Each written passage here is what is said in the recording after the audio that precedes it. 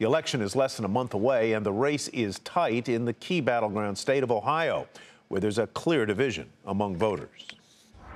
I'm going to vote for Hillary. Why are you voting for Hillary? I think she's a better choice. And what's your biggest issue? Competency. I'm going to vote for, not for Clinton, that's for sure.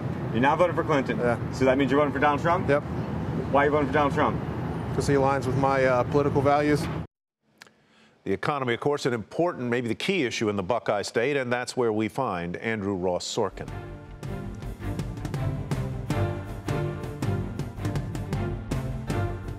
With the presidential election just a month away, Ohio is living up to its status as a battleground state. Do we love Ohio? Do we love Ohio? Hello, Akron! Winning this Rust Belt state has always been vital in getting to the White House. No Republican since Lincoln has won the presidency without winning Ohio, and no Democrat since John F. Kennedy. The Buckeye State has voted blue 3 out of the last 5 presidential elections. But Donald Trump is now slightly ahead in the polls.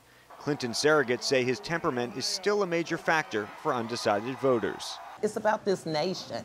It's about Donald Trump, who has offended women, who has made a mockery out of reporters who have disabilities. I have no problem defending my surrogate.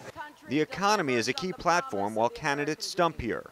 Ohio's unemployment rate is below the national average, but jobs are still top of mind for voters in Columbus, as are taxes.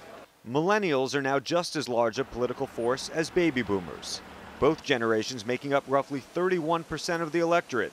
They're focused on some different issues. Student debt is really important for people our age. It's something we're really concerned about after graduating, and something that we want to see politicians talk about. I don't know that I feel safer abroad than I do 8 years ago. I'm going into the Marine Corps, and it's just, eventually the next president's going to be my boss, so I want to know who's going to do a better job.